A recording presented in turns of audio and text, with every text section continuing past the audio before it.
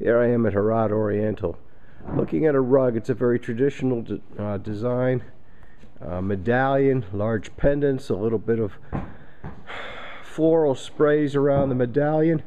It's an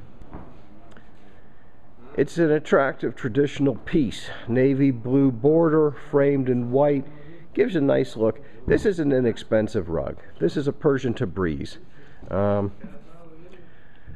I'll get off of the top of this stack and walk over and take a little closer look, but it's a 30 Raj Tabriz, which puts it at the low end of the Tabriz scale.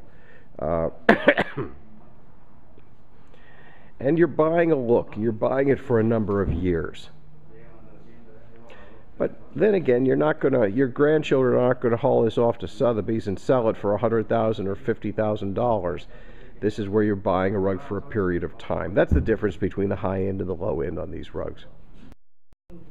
Now, as I look at this rug, we can see that the articulation of the design is not what we'd expect in a much higher knot count rug.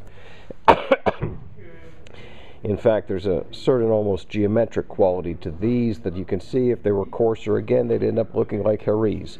A Heriz is basically Heriz is very much a coarse Tabriz. They're clearly related. So now, as we go in, let me switch this over now. We can see, and using my thumb for comparison, we can see the level of design. What makes a difference is this is going to hold up. Now here we look at the back. It's a typically Tabriz back. You can see on the 30 Raj, you can see more of the warps and the wefts. They don't have as much wool as the higher Raj or higher knot count Tabriz rugs, but that's just the nature of them. Like I said, you're buying a look.